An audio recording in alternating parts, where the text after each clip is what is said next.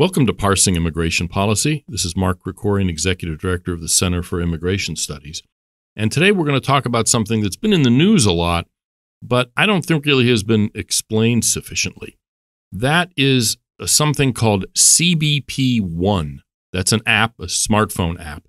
CBP is Customs and Border Protection, the part of DHS that deals with border issues, both Border Patrol and the legal crossing points. And so the CBP came up with this app called CBP One, and it's been in the news a lot with regard to the president's management of the border, if management is even the word for it. And I thought it would be worth getting a little bit into what this app is, where it came from, what's being done with it. And to talk about that, we brought in Art Arthur. Andrew Arthur is the way you'll see his byline in his frequent blog posts. And he's written a good deal on this, and so I figured we'd have him in studio and talk about it. Art, thanks for schlepping to our studio in D.C. from your fortress of solitude in North Carolina. So where did CBP One come from? It wasn't originally intended to bring illegal aliens into the United States, was it? No, and it's important to note the fact that whenever you see the federal government talk about CBP One, it always has that little trademark thing above it, because the federal government has actually trademarked the CBP One mobile application, available on the App Store and also Android app on Google Play if anybody wants to download it. Yeah, I'll need to download that. Yeah. Take a look at it. But yeah, so started back in late October of 2020. And the original purpose of the CBP One app was to allow legitimate travelers to schedule appointments at the ports of entry before they came into the United States. Airplane owners, bus companies, brokers, forwarders, carriers could schedule appointments at the ports of entry so that they could facilitate and expedite the inspection process. And all of this grew out of COVID because they wanted to reduce the amount of time that those legitimate travelers to the United States were spending face-to-face with a CBP officer or CBPO at the ports of entry. It's important to note the fact, and there's a lot of confusion about this, that between the ports of entry, Border Patrol controls the border. That's their job. But at the ports of entry, that duty is assumed at the Office of Field Operations, OFO, at Customs and Border Protection, CBP. And just for people who don't follow this, port of entry, the first time I heard it, I was like, well, but there's places where there's no water too. In other words, port here does not mean port in the usual sense. What it means is just any legal crossing point into the United States, including at an international airport inside the country, as well as at border facilities. But any place that you legally cross into the United States is kind of a port of entry, right? Yes. Any lawful crossing point into the United States is a port of entry, and it gets even more confusing if you want to. There are certain pre-clearance spots abroad that are United States ports of entry. When you show up at the airport in Nassau, the Bahamas, you walk into a room that's got American flags and a picture of Joe Biden. That is the U.S. boundary, even though it is in a foreign country. So, yeah. I think I've done the same thing in the Netherlands, maybe. And also, I remember on a flight to Canada from Boston, I was screened by Canadian customs in Boston. So the point is, you don't have to do it once you get to their country. Anyway, the point is, I wasn't trying to get you off course, but port of entry means a legal crossing point into the United States. Right. And it actually goes to a very important point, why we have those pre-clearance abroad, why we have the CBP kiosks, the officers in blue at the kiosks at international airports, is because that is a way to screen legitimate travelers to the United States. Right. To ensure that, people who have all their documents in order don't pose a risk to the United States are coming here for a legitimate purpose. So this is a key part of our border security. Okay, so CBP One was developed during COVID, basically so that legal crossers wouldn't be breathing on DHS officers a lot. In other words, sort of try to minimize the transmission of COVID, which obviously probably didn't work, but at the time it seemed like a good idea. So what has it turned into? We need to go back a little bit to 2022, to the last few months of 2022, when Title 42 was still in effect. At the time that Title 42 was still in effect, there were a handful of would-be migrants who would show up at the ports of entry rather than entering the United States illegally and attempting to get in. And most of those were returned or were, handled in a certain way. So they would come to the port of entry to what? To claim asylum? To claim or something? asylum, right? there. Okay. Because, of course, there is this thought that's actually been propagated by the Biden administration that somehow showing up at a port of entry without proper documents is different than entering the United States illegally without proper documents. It's not. The same inspection system takes place. The same grounds of inadmissibility apply. You're equally as illegally present in the United States if you jump the line, as we used to say, or, cross the boundaries of the United States between the ports, as you are if you show up at the ports of entry without proper documents. But what was happening, in the latter months of 2022 was non-governmental organizations would come up with lists of people who they thought for some humanitarian reason should be exempt from being expelled under Title 42, even though they otherwise would. Okay. Those individuals were scheduled for appointments at the ports of entry to go in, present their humanitarian case, and then generally be paroled into the United States. And they used CBP for that scheduling? So they didn't use, CBP Customs and Border Protection ran that, but they didn't use the CBP One app. This was strictly an agreement between Customs and Border Protection and the NGOs. Okay. And in fact, Todd Bensman, our dogged researcher, Danger Ranger, as I call him, who, goes over there, actually reported on this. He was the first person to report on this back in November of 2022. Then on January the 5th, the White House announced that, quote, when Title 42 eventually lifts, non-citizens located in central and northern Mexico seeking to enter the United States lawfully through a U.S. port of entry have access to the CBP One mobile application for scheduling an appointment to present themselves for inspection and to initiate a protection claim instead of coming directly to a port of entry to wait. This new feature will significantly reduce wait times and crowds at U.S. ports of entry and allow for safe, orderly, and humane processing. Well, there are a lot of misstatements, in that excerpt that I just read to you. That was from a January 5th fact sheet titled, quote, Biden-Harris administration announces new border enforcement actions, close quote. There actually were no enforcement actions that were contained in that. It was new actions. They just weren't about enforcement. They just weren't about enforcement. And so, again, the idea was to take the CBP One mobile application, which had been developed in October of 2020 for legitimate travelers, and transform it into a method by which aliens who have no proper documents to enter the United States could go to a port of entry and enter the United States. Essentially, schedule their illegal immigration into the United States is kind of what it amounts to. Exactly. And, there are a number of aspects to this. One, you'll hear the Biden administration say that, this cuts the heart out of the smuggling scheme because you don't need a smuggler to get you across the border.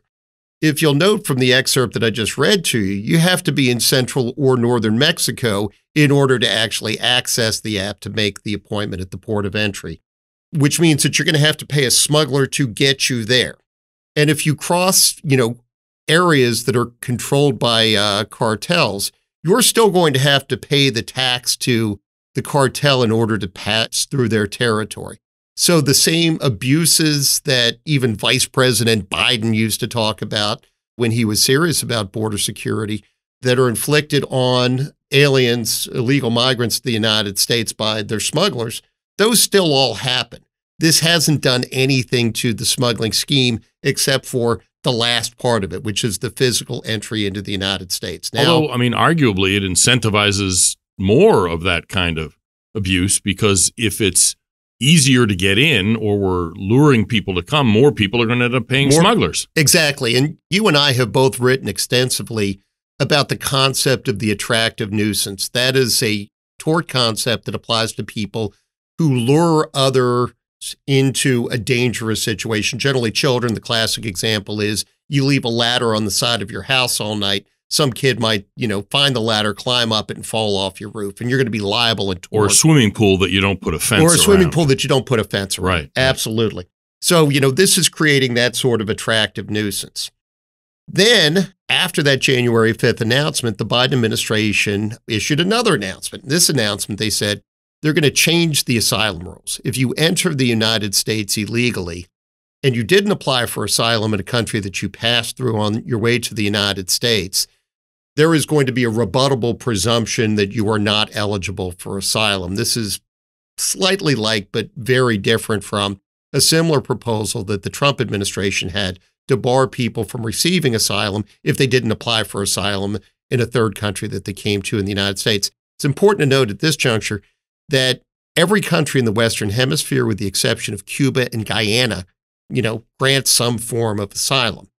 There's this concept that everybody has to come to the United States because we're the only country that grants asylum. In reality, the exact opposite is true. And Mexico has its own asylum system. Mexico has its own asylum scheme, which is, supplemented by the United States government and the United Nations. And Mexico is now the third largest country that people apply for asylum to in the world, after only the United States and Germany. Interesting. But the flip side of this rebuttable presumption for people who enter illegally is if you schedule an appointment through the CBP One app and you go to the port of entry, your asylum claim is going to be processed under the old rules. Now, this is probably illegal, and the Biden administration probably knows that this distinction is going to be found to be illegal by another court, but it's a nice gloss that they can put on this process of bringing people into the United States. Interesting. 2 points on that. First is, and we'll put this in the show notes, another one of our colleagues, Elizabeth Jacobs,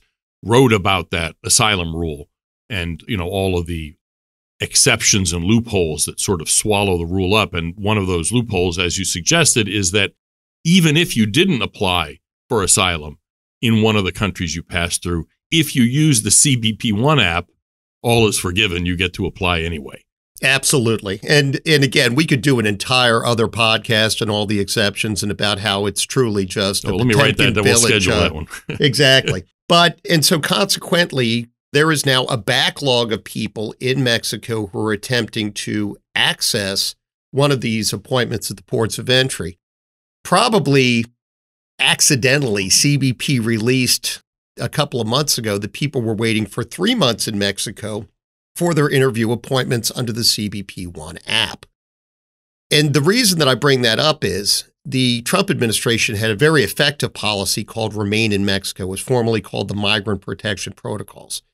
The Biden administration shut down MPP, Remain in Mexico, almost immediately after President Biden took office. And the argument that they made was it was too dangerous to make people wait in Mexico for the 4 months that it would take them to actually have their asylum hearings in the United States. Now, under the CBP One app, people are waiting a pretty equivalent period of time in Mexico to go through the ports of entry. And there are a couple of things that we know. If they didn't have double standards, they'd have no standards at all. But anyway, go ahead. But yeah, and there are a couple of, other key points. We don't know a lot about what goes on at the ports of entry. The Biden administration has offered us no visibility into that process.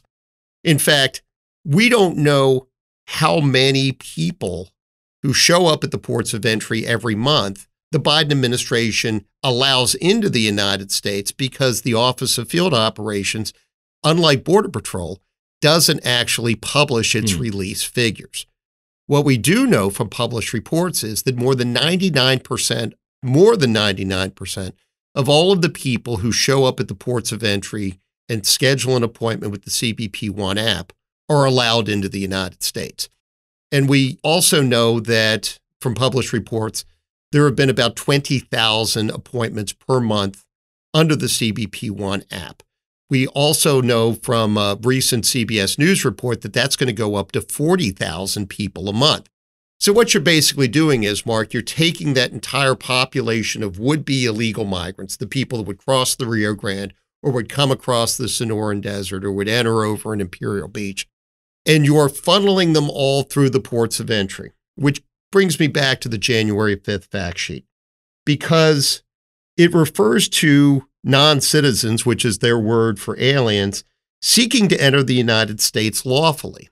Again, there's nothing lawful about the entry of those individuals into the United States. Lawful entry is you apply for a visa, you get a visa, you show up at the port of entry, you get inspected, and, you're probably let in, maybe not, but generally you're going to be let in. Right.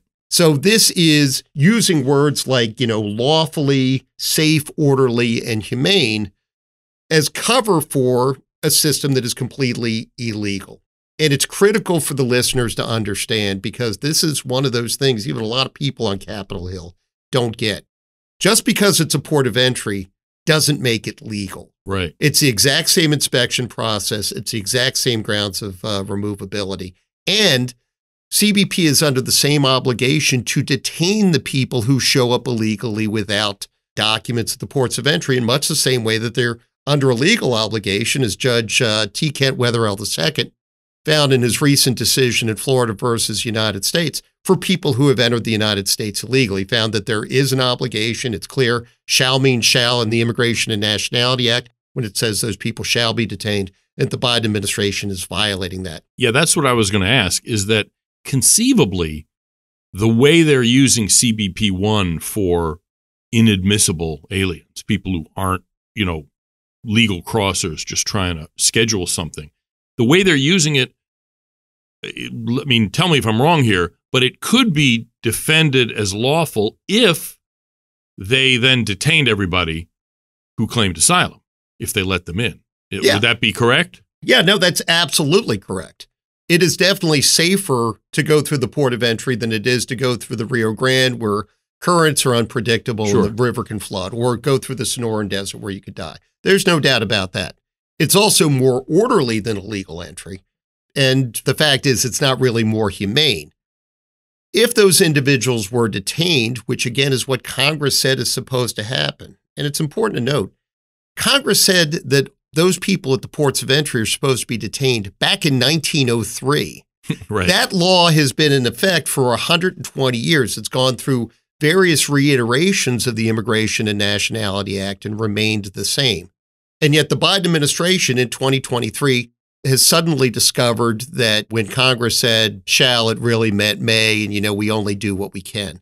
So yes, and it's important for, not just the listeners and Congress, but also litigants in the various cases that have been brought against the Biden administration's border release policies and the courts themselves to understand there's no difference whatsoever legally between a legal entry through the ports of entry and a legal entry between the ports of entry into the United States. So it's still catch and release, basically, is what it amounts to. So I've actually taken to calling it inspect and release. Yeah, okay. Because, this is the port of entry equivalent of the Border Patrol's catch and release. Yes. Right. And, we know that the number of notices to appear, those are the charging documents and removal proceedings that have been issued by CBP, OFO, because they actually do report that statistic, right, has tripled between April of 2022 and April of 2023. Wow. Okay. And that is, so it went from, 7,344, I think it was, to more than 24,000 in April. So that's really what's happening. All of those would-be migrants, they don't have any right to be in the United States. Maybe they have asylum claims, maybe they don't. Supreme Court's actually made clear in one decision, most people who claim asylum don't receive it, and some of those claims are fraudulent. And some people who say they're going to claim asylum and are let in on that basis never end up following through and claiming asylum. Yeah, and in fact, in a recent piece, I broke down the results of the claims, of the asylum claims that people have made at the border. About a third of the people who made asylum claims at the border never filed for asylum. Now, they don't tell us how many of those people didn't show, but probably about another third didn't show in court either. Mm-hmm. And, what the Biden administration is really doing, Mark, is it's taking a system in which people can come to the United States to seek asylum and changing it into a system in which people come to the United States to seek the process of applying for asylum. Right. Because that asylum system, the application system going before the courts can take a decade. Those individuals can live and work in the United States for that decade. They can build up the equities that are going to make it impossible for us to actually remove them. Have children and what have you. And have children and whatever. And again, the vast majority, probably, fewer than 20% of those individuals are going to be granted asylum. But they're all going to get to come in because the Biden administration isn't doing the one key thing Congress has told it to do, and that is to detain those migrants either at the ports or between the ports who have asylum claims. Essentially, if you think about it, the Biden administration is conspiring with illegal immigrants in order to game the asylum system. It's kind of what it amounts to. I mean, if you think about it, if you're talking about a conspiracy, the ringleader of this conspiracy is actually the Biden administration. Yeah, that's what I mean, right. And again, we talked about the attractive nuisance doctrine. They are encouraging people to come to the United States at their own peril. We know that the rates of physical assault for people smuggled to the United States, more than 2/3 of all people who come to the United States illegally are physically assaulted during that journey, and just less than 1/3 of all females are sexually assaulted during that journey. And, these were things that were talked about at length during the Obama-Biden administration, but under the Biden-Harris administration, all of that is forgotten. Right. So essentially, I mean, what the CBP One app is the tool the administration is using to launder illegal immigration, I think would be a fair way to put it, because they're talking about how this is, we're converting illegal immigration into legal entry. And as you pointed out, the entry is illegal anyway. But it really is a kind of, it's a laundering tool. And what it reflects is the administration's commitment not to stopping the flow, but to accommodating the flow, and to accommodate it in such a way that isn't politically damaging for the administration. Yeah. And, the way that they get away with this, or they're attempting to get away with it, is to treat this as something different and special and legal. Right. It's not different, special, or legal at all. Laundering, it's a form of leisure domain. It's like when David Copperfield, the magician, made the Statue of Liberty disappear. It's almost exactly the same thing. They're turning it so that you don't see the Statue of Liberty. It's still there. The law is still the law, and they're still violating the law. So I think you've kind of answered this, but a lot of people have, in fact, objected, saying applying for asylum is legal. And the implication is that these people aren't illegal immigrants because they're applying for asylum. Applying for asylum, of course, is permitted in the law if you're an illegal immigrant, but don't you have to be an illegal immigrant first? You do. And asylum is an exception to the limits that Congress has placed on immigration. And again, there's strict limits, but they're also very generous strict limits. About, in a normal year back before COVID, about 188 million non-immigrants came to the United States every year. Non-immigrant means temporary visa. Temporary visitors, visa, students, tourists, fiancés, temporary workers, things like that. We admitted about 1 million lawful permanent residents, green card holders, or we converted the status of old non-immigrants into green card holders, but about 1 million people, and about 1 million people naturalized every year. Mm-hmm. So, these are not, we are the most generous country when it comes to immigration in the world. And yet the Biden administration wants to exceed those limits and then some by saying they're all asylum seekers. If you read the newspapers and you read the claims that people make, my shop burned down, or I came from a poor village, or there was a lot of crime. None of those are valid asylum claims.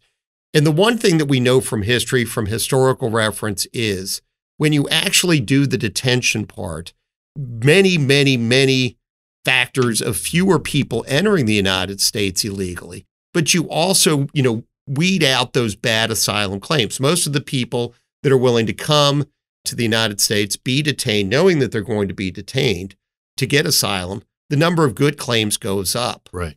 So, the Biden administration, is perverting that program, and it hurts not just the American workers, U.S. sovereignty, whatever else you want to say. It adversely affects those legitimate asylum seekers.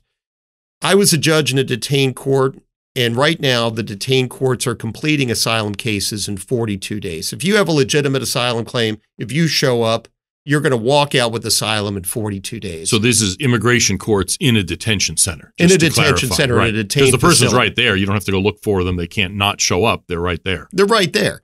And if you've got a legitimate asylum claim, you're willing to, stick around for 42 days to get your claim, because that not only regularizes your status in the United States, but it also enables you to then petition for your relatives abroad who might be in exactly the same sort of danger that you were in. And we actually see this happen quite a bit. Right.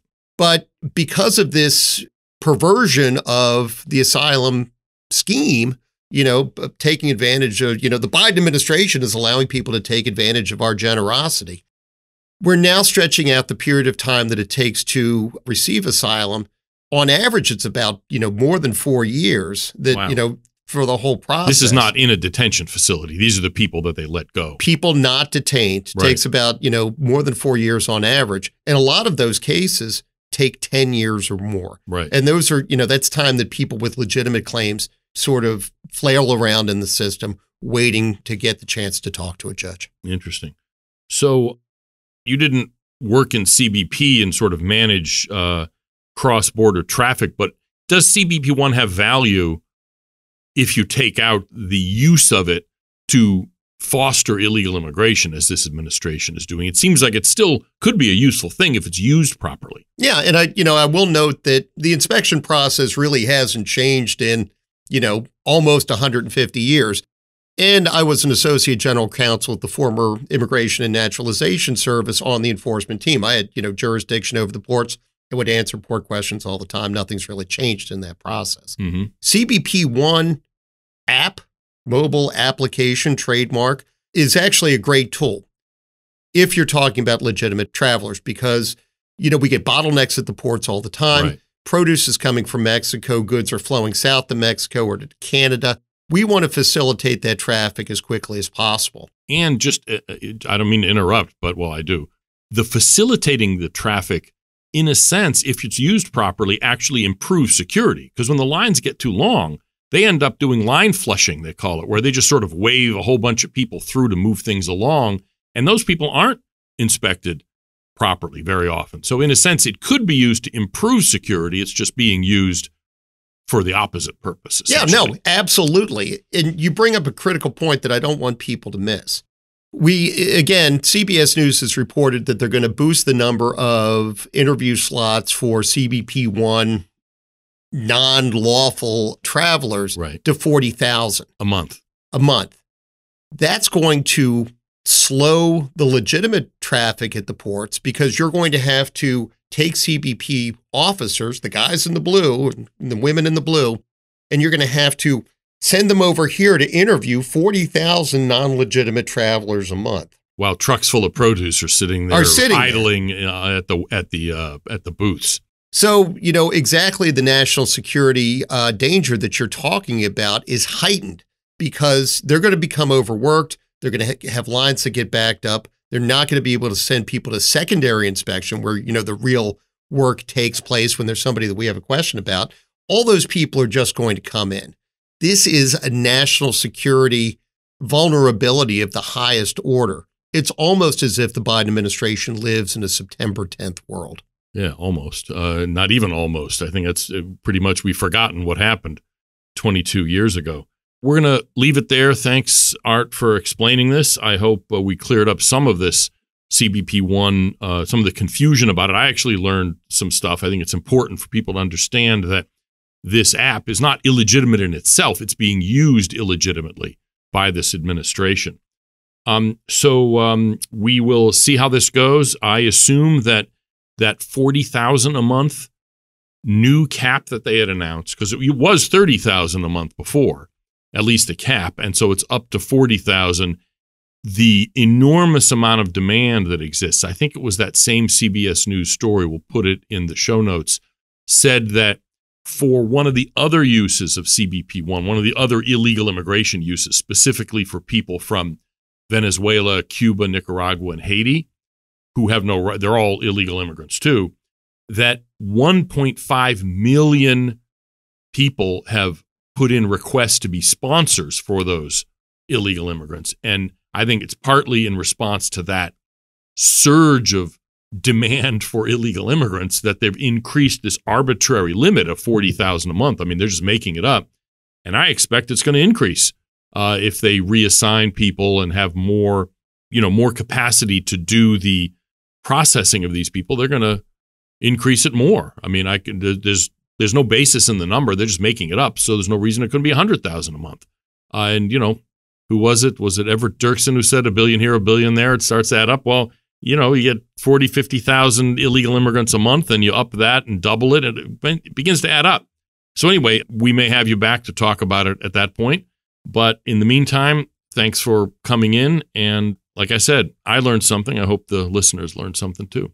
Thank you, Mark. And finally, a bit of news that relates directly to what Art and I were just talking about. The Homeland Security Department released some numbers about what's been going on at the border since the end of Title 42. And they're basically, declaring mission accomplished, that what they're doing is working as expected. And the factoid that they are hoping that will be repeated is that the apprehensions between the ports of entry at the border by the Border Patrol have decreased by more than 70% since the end of Title 42. They were offering numbers from May 12th to June 2nd. And I go over all this in a blog post at National Review called Mission Accomplished at the Border. So the point is that's supposed to be great, right? The Border Patrol apprehensions have gone down. I have no doubt that's true. The thing is, they do also further down report how many more people have come through the ports of entry using the CBP One app that we were just talking about. And when you add up the numbers, in fact, the level of illegal immigration at the border hasn't really changed very much. If you average it out to a monthly rate, it came out to something like 176,000 a month. That's not for a particular month. That's the daily numbers that they reported, averages. Multiply it by 30. Well, that's lower than some months under Biden, higher than other months, and dramatically higher than anything we'd seen before. And as Obama's own DHS secretary said, anything more than 1,000 illegal immigrants a day overwhelms the system. And what the administration is crowing about and pointing to as a success is close to 6,000 illegal immigrants a day. It's just that a lot of them, and I assume they're hoping an increasing share, are funneled through the ports of entry using the CBP One app so that the administration can say they're entering legally, when in fact, as we just discussed, there's nothing legal about it. The administration is free to use the CBP app to schedule foreigners coming to the border. As Art had pointed out, it was developed for bus companies and others to make traffic kind of smooth out the traffic. The thing is that when people come to the border using this CBP One app and say they fear persecution or want asylum or what have you, the administration is obliged by law to detain them during the entire course of their proceedings. Instead, they simply ignore that legal mandate and let people go. And so what we're going to see is more and more people coming through the ports of entry with this CBP One app and being illegally released because they have no right to be in the United States. We're also, however, going to see increasing numbers of people coming the old-fashioned way between the ports of entry. As our colleague Todd Bensman has reported, he wrote a piece in the New York Post based on reporting he just did last week at the border, that the part of border he visited, which is Del Rio, Texas, all kinds of illegal immigrants who brought children with them are basically getting impatient with the wait for a CBP One appointment. They're just crossing the river anyway, and the Border Patrol is just letting them go. So this is one more premature announcement of success at the border by the Biden administration. The announcement itself is not really a success when you actually understand what the numbers are, but the numbers are going to get worse even than what they're reporting here. So a piece I wrote, I laid this out, called Mission Accomplished at the Border, ? We have an excerpt at our website, cis.org, that has a link. Will take you straight to it if you want to just go straight there. That's it for this episode of Parsing Immigration Policy. This is Mark Krikorian, your host, Executive Director of the Center for Immigration Studies, and I hope you tune in next week.